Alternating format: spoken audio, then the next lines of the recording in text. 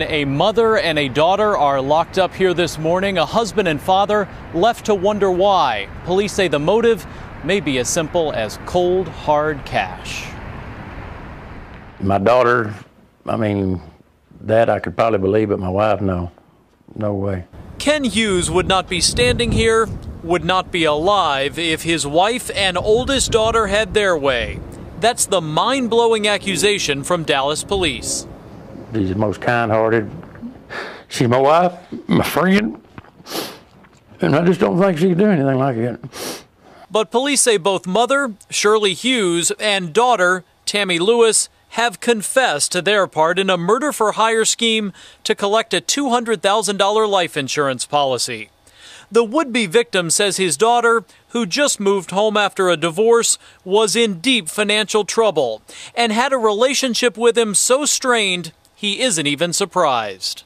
You blame your daughter completely? Yes, sir.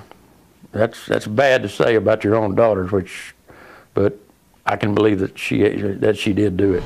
According to police documents, Tammy Lewis met an undercover officer she thought was a hitman in the parking lot of a local strip mall. She allegedly handed the detective a loaded pistol and said she wanted her dad shot dead as soon as possible.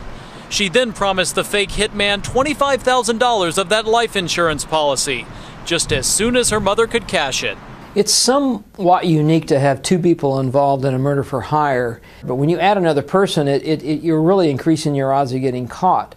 Now half of this family of four is behind bars.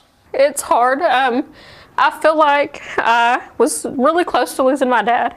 But now, on the other hand, I've lost my mom, my sister. Still, the man police say nearly lost his life is standing by his woman. He briefly talked to his wife of 34 years from her jail cell. She did say that they had joked about it, and I think she was telling me the truth. I don't think she'd lied to me about that. And she told me she loved me and wished she was here with me. And Ken Hughes this morning says he hopes his wife is cleared of all charges and is back home with him soon. Dallas police say don't count on that.